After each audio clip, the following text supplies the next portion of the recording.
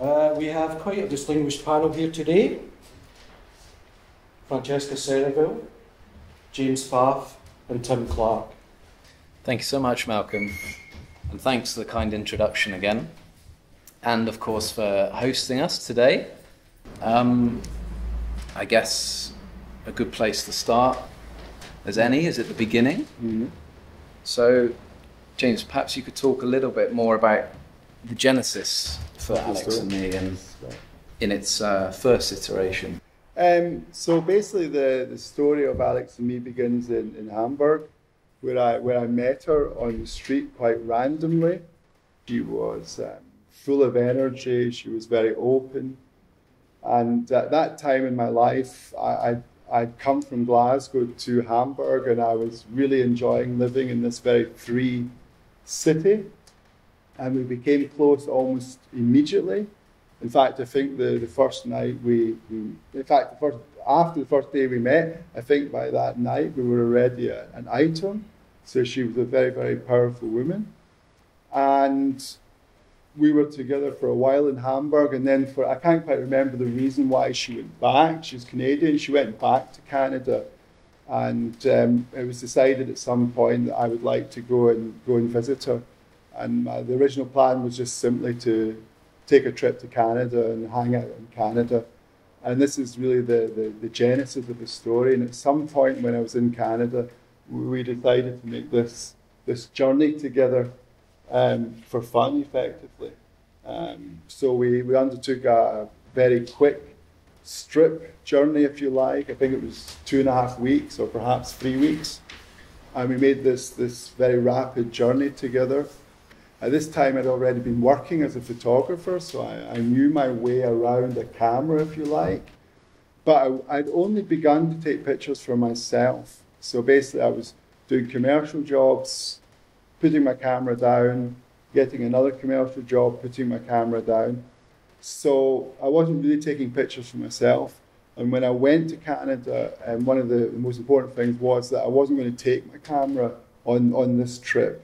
So I didn't have this in my idea, and I can always remember Alex being absolutely appalled about this and demanding that I took my camera with me. So basically I took my camera with me, and she encouraged me to take many pictures of her, and I think the important thing for me in this is that this was an absolute unique moment, because the pictures you see here are absolutely free pictures with absolutely no idea of making a book out of them, or let alone a show.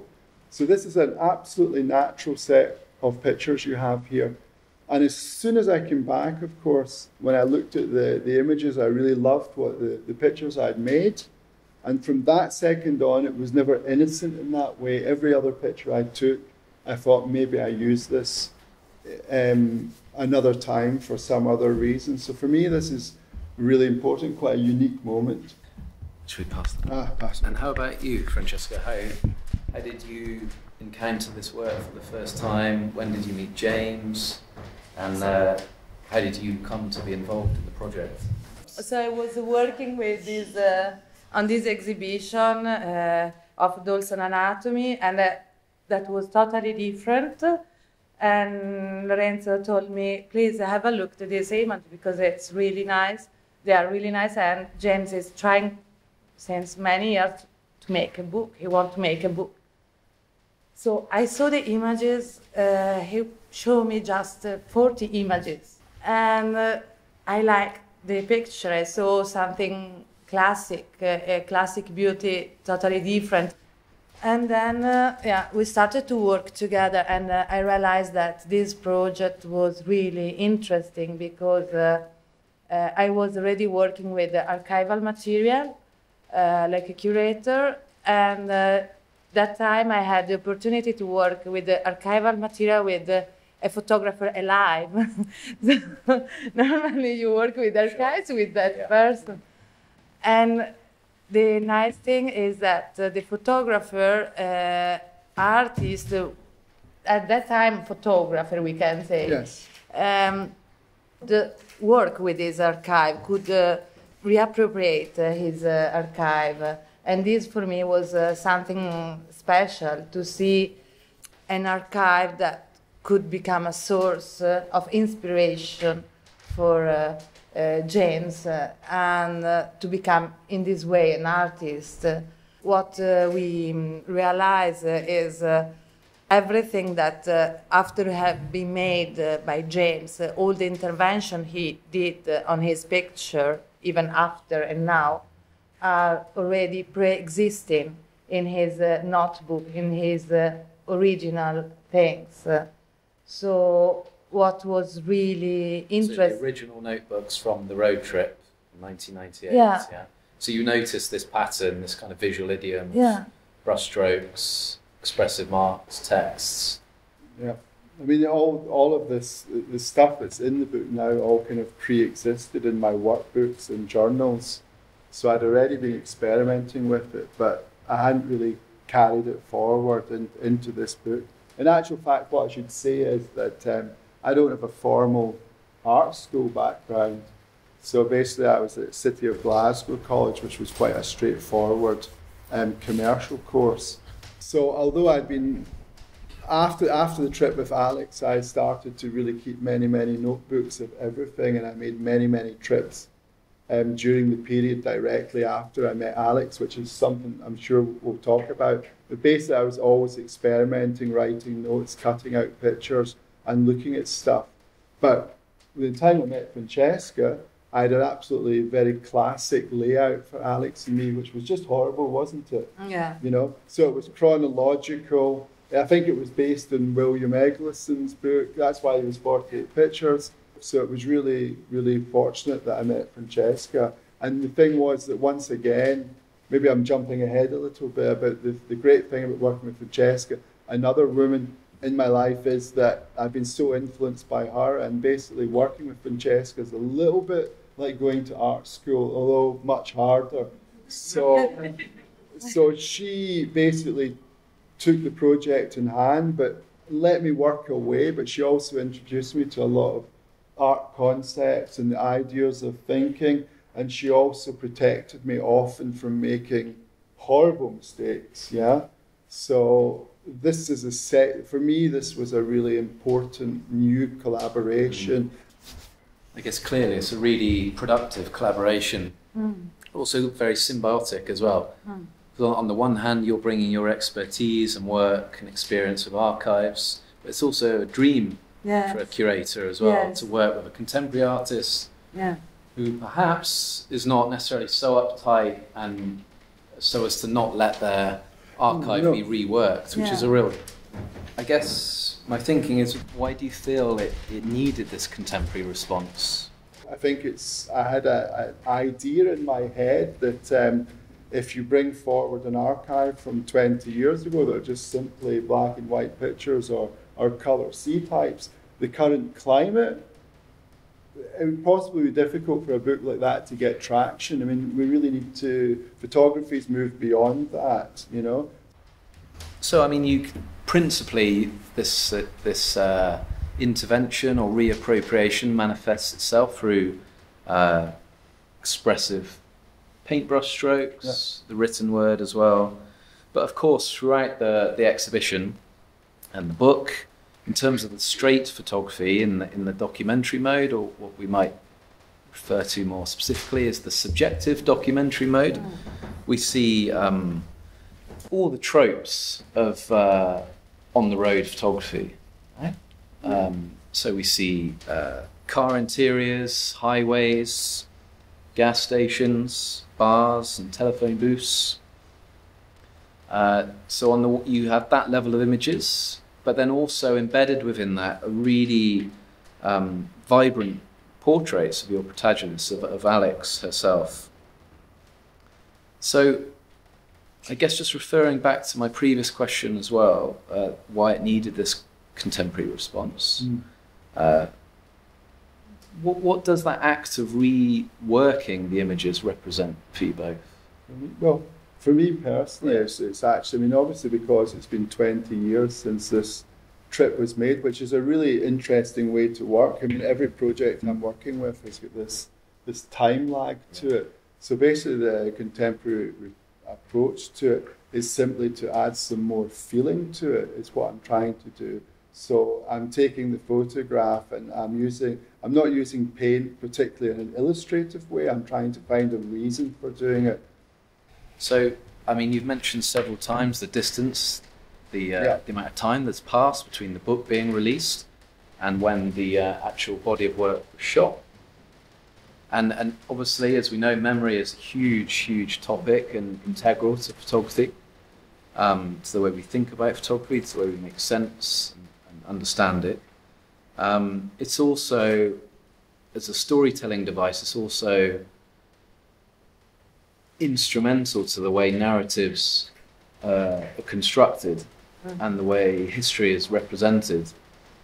So, I mean, what role does memory play in your creative process, particularly in assembling this body of work? Yeah, I think what's interesting for me with the question of memory is how it changes. This is the point. I mean, your memory, things fade, and actually you're just left with the photographs. Do you know what I mean? So basically, as time goes on, when I'm trying to respond to memory, it becomes more difficult to remember exactly what happened and how it was. You know, so. Initially, Alex and me started off as a project that was absolutely, I mean, it is actually 95%, I'm sure, factual. But the fading memory allows a little space as time goes on for me to reimagine some things. So the percentage slides a little bit. So, I mean, the memory fades, I add something, you know. Yeah, it's a circular world, and it's also, I like to think of it as this project as your collaboration. Yeah, it's a collaboration with Alex, collaboration with Francesca on the one hand, but it's also a collaboration with your younger self. Yeah, exactly. Yes. Perhaps what we're coming on to is the role of obsession as well. Perhaps we could talk a little bit about the role of obsession in artistic research. Sure. If either of you. Well, I would just say that, I mean, my obsession with Alex shouldn't be miscalculated with the idea that I would like to be with Alex or there's some residue love for Alex. This is not the case. But certainly, I realised that this archive I had is something really, really nice. And I mean, in keeping with many photographers or artists, we all strive to have a publication. I mean, I think I know many people who want to have a photo book, but having a photo book is actually a very, to have a good photo book is a really, really difficult thing. It's not easy at all, do you know what I mean? So I had this idea in my head that there was something there, but the obsession probably started with the experimenting or reprinting hundreds of pictures of Alex or repainting them again and again and again. And if you look through my notebooks, you just keep on seeing more pictures of Alex repainted, this Alex cut up, Alex in every way. So I mean, this was one obsession, but my character, I mean, in my life, I've had obsessions with Led Zeppelin. I've had a very well-known truck obsession. I've had so many things that I've become interested in photography as well. So in terms of artistic research, I mean, it was just, I was going back and back and back looking for the way. But the really important lesson that I learned about making a photo book, which is one of the biggest problems for anyone making a photo book, is that you need someone to talk to about your photo book. Because to make a photo book without a dialogue with someone you trust is a very dangerous thing. In a way, the concept of obsession was already a little bit in the book, because we had this with the white pages, where James was painting, and really I was looking through many pages, say, no, this brush is not enough good, look here, no. We were discussing about for 6 months. It took 6 months to. Okay, so I don't know who is more crazy, me or James, but this was to find a language in a way, and this is for us even the wabi-sabi art. I don't know if you know what is wabi-sabi. Is this Japanese art that imperfection. About imperfection, about embrace your imperfection in your life, and this I think was the biggest message between me and James, to keep all the dust of the picture, all the imperfection of all the relics, everything. But this was one of the biggest challenges, because I came from a commercial background where everything should be perfect, and Francesca worked really hard to break this down from me. If you understand what I mean, it was really difficult for me just to let go. And now I'm quite free, but at this point I was much more difficult for me Just to go back to about the notebooks again, I think the tremendous relevancy to the project, you know? And I think each page is sort of pervaded with kind of an echo of James's sort of intimate and visceral attachment to his subject. I think they feel like really feel like translation of a thought into vision. And similarly, I guess there's yes, obsession, but it's also a sense of kind of personal urgency, right? And which comes forth really explicitly in your writing, which is something I enjoy as well immensely.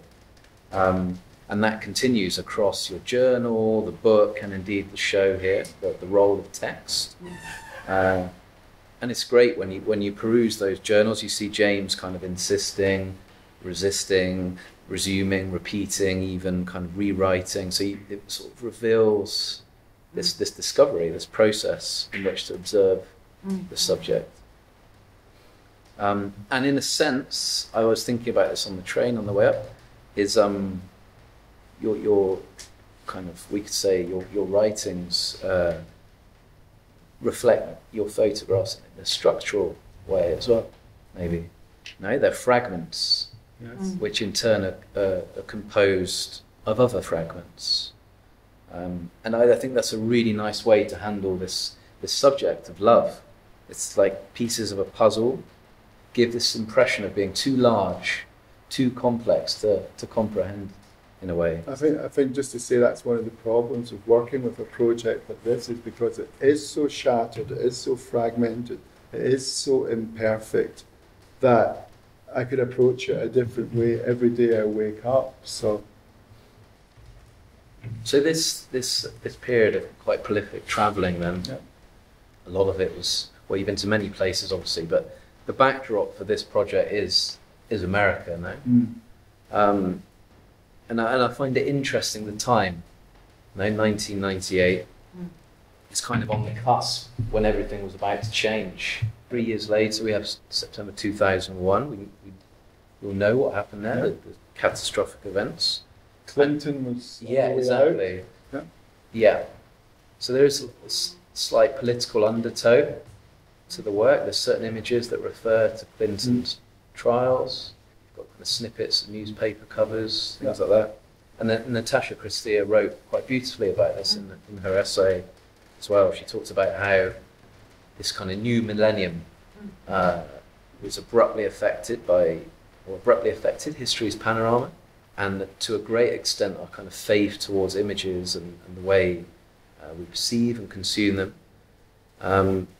So yeah, I remember what Natasha said. She said America in September 1998 offers the set for a minor story with unexpected larger connotations, before the crashing and demolition of expectations and the beginning of a new era of neoconservatism, when the two protagonists of this story followed their own destinies and paths. Yeah. And I'm quite curious about the fact that this project, the book, which you I mean, if I understand correctly, you intended it initially as a gift. Yes. To Alex, no? Yes, yes. But now it's sort of taken on a slightly different life. Yes, it's taken on a completely different life. What happened when this gift, that I wanted to make this book as as a gift, as a tribute to Alex. When this went horribly wrong, basically this concept of a gift, and this is maybe one of the most interesting and controversial topics of the whole book. So in essence, I mean, Alex knew it. I'd worked with these images for 16 years, and it's important for you to understand that Alex really loves these pictures very, very much. And she also worked with me and Francesca on when we were making this book. But what she'd forgotten to do was to draw attention to the fact we're making our book to her partner. And her partner was somebody who, well, she'd complained to me for many years about her partner for over 2 years. But her circumstances meant that she was, I suppose, under his control to a greater or lesser experience. So on the very eve of publication, she asked me not to publish the book. And this is when things get really quite difficult for me, because I think it's fair to say that I was really upset with this for a long time, for 3 solid months. I had absolutely no idea how to handle this situation. So in the end, I decided to go ahead and publish it. I went against her wish to publish this, and I told her exactly that I would carry the project on. And this decision was, it's of course an imperfect decision. There was no right or wrong in this, but I considered it very carefully, and I considered many, many factors. So we never spoke again.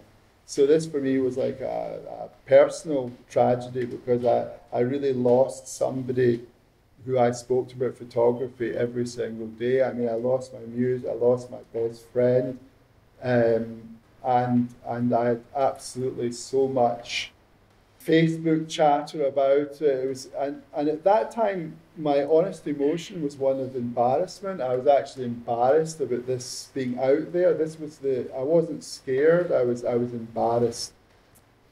And I realized that this book was going to a lot of small publishing houses, a lot of really nice small operations that run bookshops.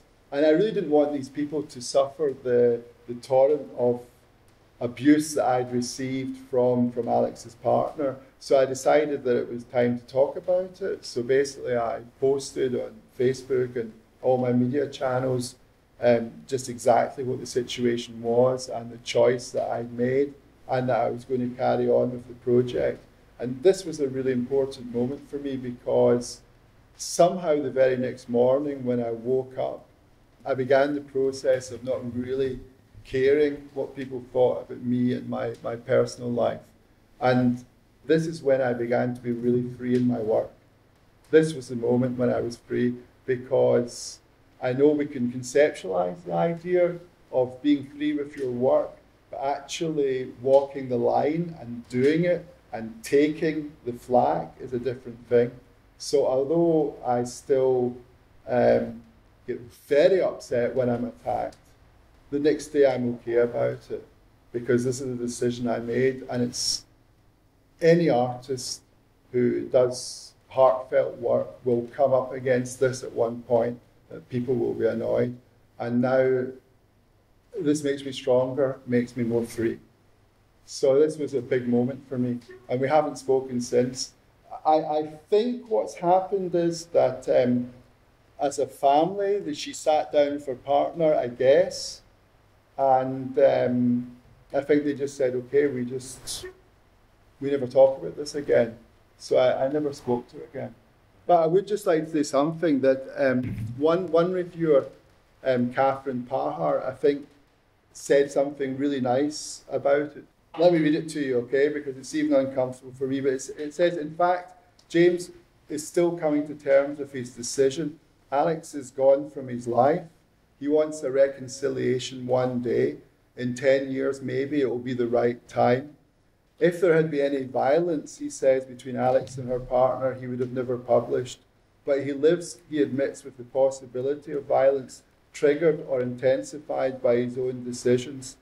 Alex's silence keeps this possibility alive always. Yes, James says he weighted this against his own investment in the book, And to say he is not her keeper he knows it's no absolution. But to withdraw Alex and me would, I think, have made James complicit with her partner, who conflated Alex with her image and policed, and perhaps still polices both. That Alex and me exists means that Alex exists, cigarettes in hand, on the road in 1998, belonging as she does to no one. So for me, this was an act of defence to Alex, you know, and for those who criticise me for this decision, it's okay. Yeah. And I would like even to say something about the fact that I'm a woman and I've been involved in editing and working with these images, and I always try to make her vision really intimate and delicate. We never show anything strong or that was not respecting her. Yeah. For me. So we've got that out now, yeah? Oh, yeah, I mean, it's a beautiful love poem to her. You know? She's depicted at her best, in her prime, on the road, and then for us as viewers, it enables us to experience that vicariously. So, I mean, it's quite a poignant note to end on, but as is penned on the front of the book, the story, unfinished, that relationship is unfinished. So I'll take some questions from you in the audience. If anybody's got any questions or comments, go on, please. So did Alex know about the show in the end?